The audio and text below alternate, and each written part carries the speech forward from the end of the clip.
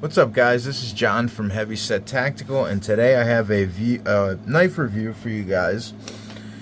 And this is something that I am somewhat passionate about.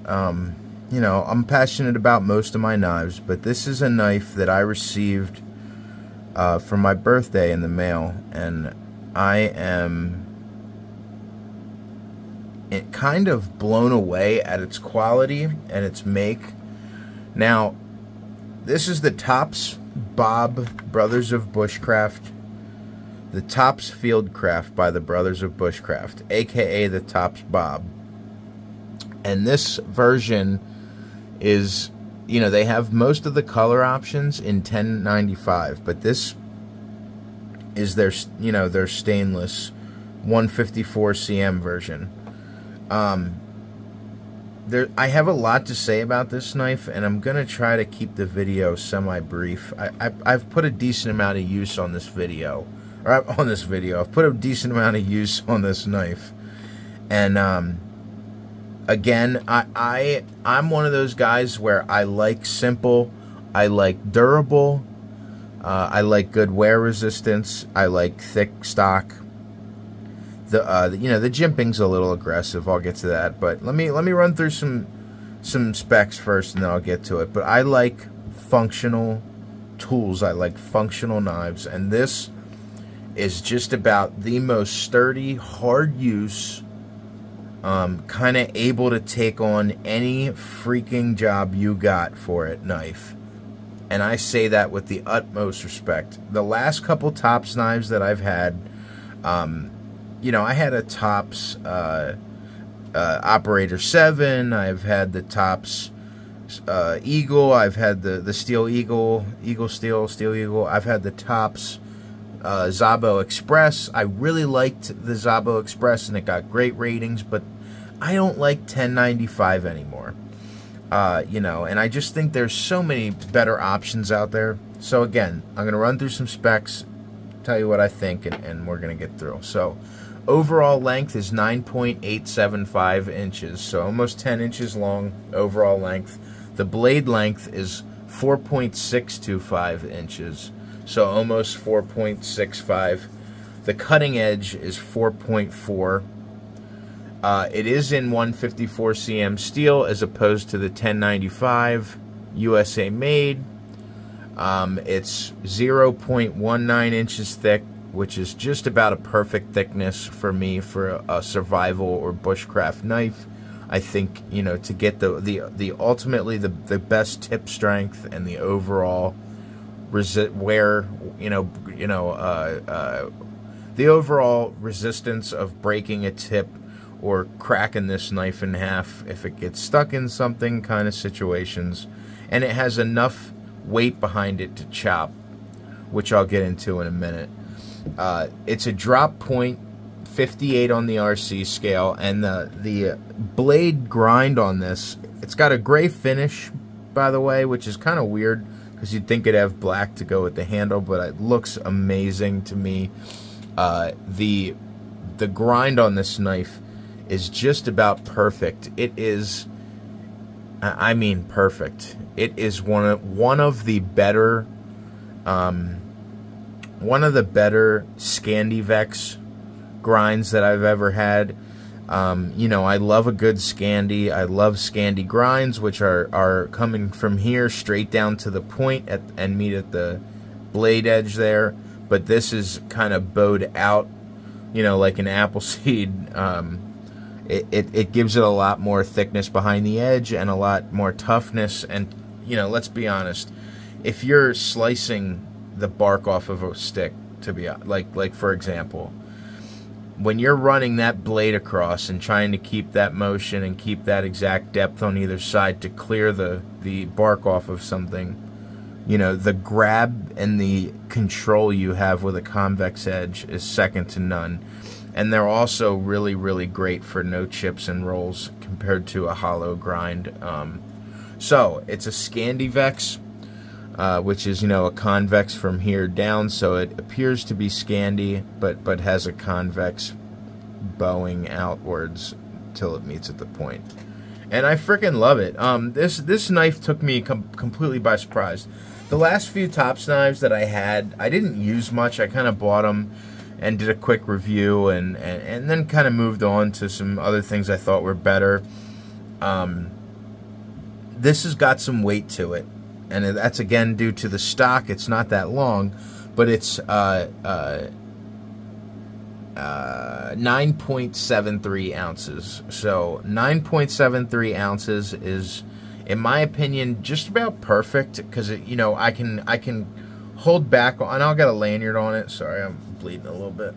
I'll get a lanyard on it so I can really do some chopping tasks and hold in the back there.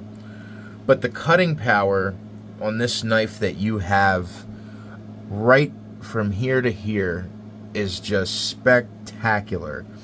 And you know, when I'm carving, I don't have to keep it down here and try to hold that, you know, the more sharp, nice and flat part where I can keep it nice and sharp on my strop.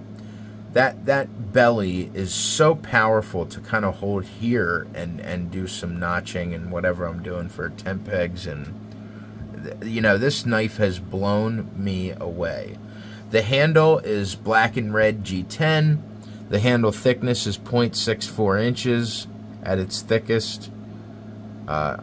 So, you know, I can't even explain to you guys how much I'm blown away by this knife. The handle geometry seemed a little funny when I saw it. It was real square, like a Rat 7 or like the Essies used to be. You know, it has the bow drill divots and some cutouts on the front here on either side, so you can, you know, get a pinch grab on there, depending on what you're doing. But this handle is almost perfect, and the jimping is aggressive. Okay, so the jimping's a little aggressive, right?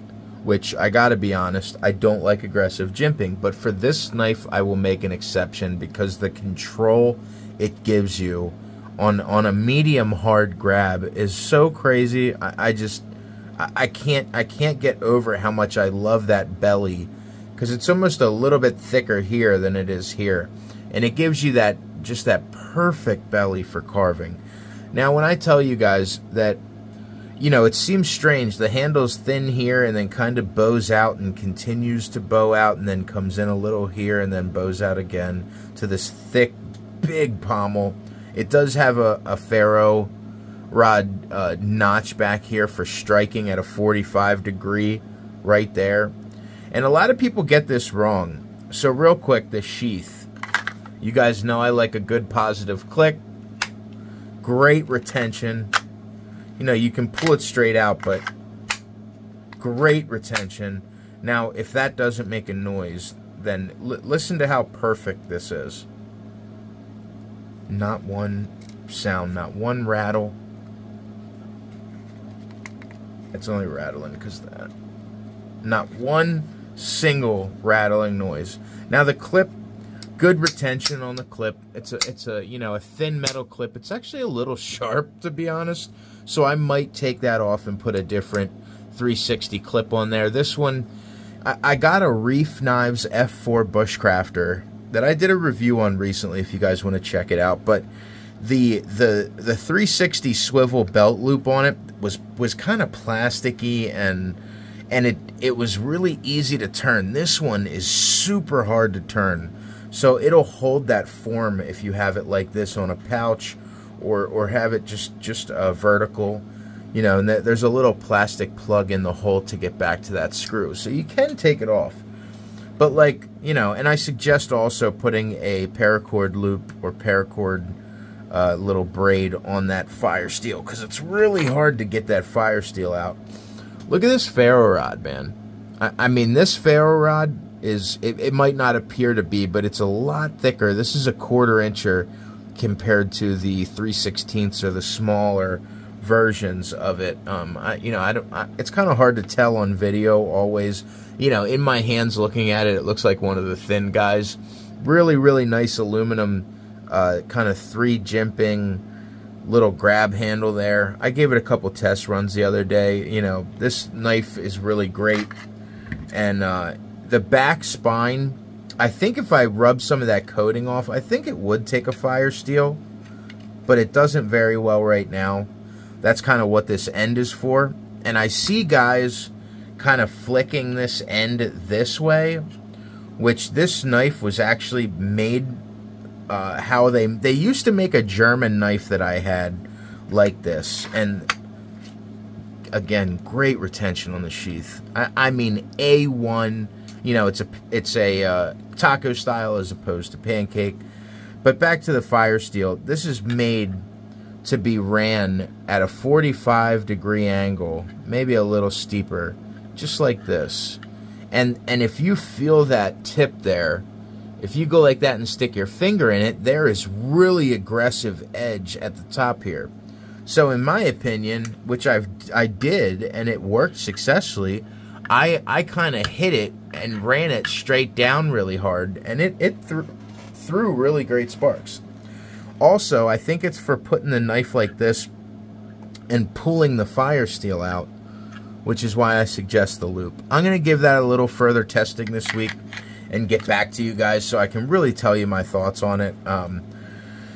But fire steel aside, I have a lot of scrapers with a lot of my fire steels, and I usually keep a scraper right in my coin pocket in my jeans on the inside the right pocket. So there's not a lot of knives that I will discredit. You guys know I love lion steels, and lion steels they have a rounded spine. So it's not a make or break for me. But, you know, I just can't, and I haven't tested out the bow divots yet for, you know, bow drills on a fire. But I just cannot get over my sheer surprise and my love for this knife. I don't think I've taken it off in the 5 days since it's got here. I really don't. Like I said, my birthday was over the weekend, and I actually was able to get in touch and in contact with the guys over at Survive Knives. Told them about the channel, and they are sending me 2 knives. One I custom built and ordered. It's going to be here in about a month, and then another that's coming a little sooner. It's coming in this week, and I'm really excited to show you guys. It's the GSO 5.1. You know, if you guys haven't got a chance to check out Survive Knives, I'll put a link in the description. I know this is a knife review for the Tops B.O.B. Bush Fieldcraft, but I wanted to throw that in there, that I got a lot of great videos planned this week for you guys and this month. And, you know, I'm able to get out in the field this weekend and the following weekend and the next, over the whole rest of the summer on the weekends, to get some really good footage of hard using some of these knives. But when I tell you that I've had a lot of custom-made knives in my life, when it comes to survival knives and bushcraft knives, this is as close. And this is a very direct statement, and I think some people are going to have an issue with it that might not like this knife. In my opinion, the build quality, the fit and finish, the overall end product of the Fieldcraft by Tops, in my opinion, as an avid knife owner and knife user, this is one of the knives, production knives, that is very close to the quality and that nice, heavy, thick build and fit and finish that you'll get on a custom knife, man. This feels like a custom, made for my hand bushcraft knife. I have meaty hands, but I'm telling you, this is one of the best using knives I've ever had, and I could not be more happy with it. You know, everybody and their mother at some point, if they have a channel, an outdoor channel, has talked about the Tops Bob, and this is the full size, the 10-inch, you know, 9.875 and 4.625 blade. But they have a 3.5, so now they have a Tops Bob Fieldcraft in a 3.5, which is a 3.5-inch blade, as opposed to a 4.625 blade. You know, 3.5 inches. So they have a smaller, kind of like EDC version of this knife, and I'm gonna get one and check it out, man, because I'm telling you, the power that you have on this knife for, sorry that my computer light shut off, The power that you have with this blade and the thick stock and the ability of you know, this handle is so versatile. You can come the whole way back here and throw your pinky on that spine sticking out and really get some good swing power on it because it's heavy. I just can't tell you guys how appropriate everything on this knife is. And yeah, the fire steel thing is a little funny, and maybe they had a good idea starting out and it didn't work that way, and maybe I just have to practice using it that way, because I wouldn't have gotten good at, you know, bow drilling fires. I wouldn't have gotten good at carving unless I did so. And, you know, maybe that's one of those cool skills I could obtain based off of just having this knife with that 45-degree fire steel thing in the back there, fire striker. So real quick, last statement. The jimping is aggressive. And I don't know if I like aggressive on a lot of my other knives, but this one, it is completely fine. Get a lot of control. And also, with this really long handle, this handle is 5.125. Man, they love their 0.025 inch measurements. 5.125 inch handle. So you can really afford, if you don't like that jimping, to then either, this is actually a half of a finger choil, and there's, I have the same thing on my AD10. So if you really want to choke up and you're careful, you can, and as long as you're pulling this direction, like this direction, you can choke up on that and put your thumb up high.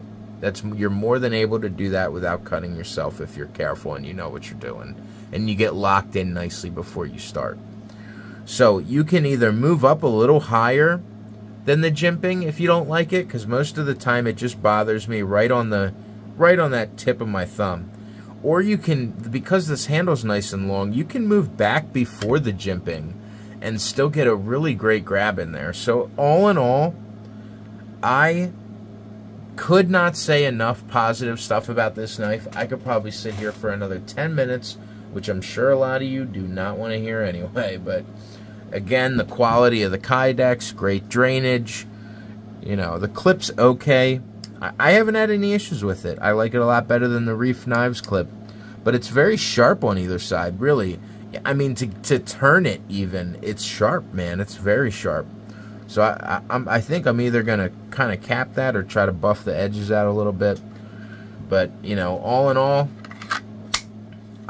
it's a little bit heavy, I'd say, but I can't complain. Now I'm just nitpicking for the sake of not just blowing smoke about this knife, man. I love it. I love everything about it. Fit and finish was fantastic. Sheath is fantastic. So, you guys know I love the guys over at Blade HQ, and I trust the products that they sell. You can get this knife anywhere in $10.95, but I promise you, it is worth paying the extra $20 or $30 for the 154 CM. I think it's a better steel. Tor knives, for example, you know, they make really good knives, and they love it. 154 CM is used by Benchmade a lot for some of their more hard use stuff. So on Blade HQ right now, these are going for $199. So after taxes, like $207.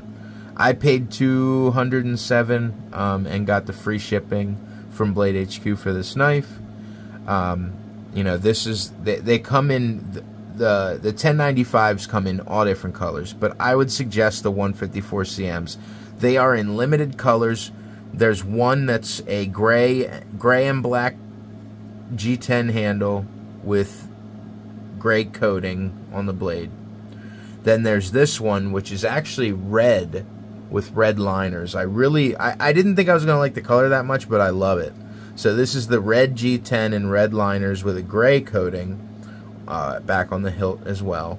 And then they have a gray and black G10 with the gray. And then they have an all black handle, G10 handle with the gray coating. So it's limited colors. But if you want a knife based off of what it's going to do and not how pretty it looks, this is the one of the best damn knives I've ever had. And in my opinion is very close to what a custom a custom ability Fieldcraft knife would be, man. It's just excellent. So again, you know, a lot of crazy stuff going on outside in the world. So guys, this week, be safe. You know,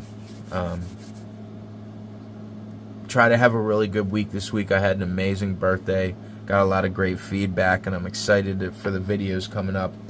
So you guys have a great week. Stay safe and always stay heavy. Thank you.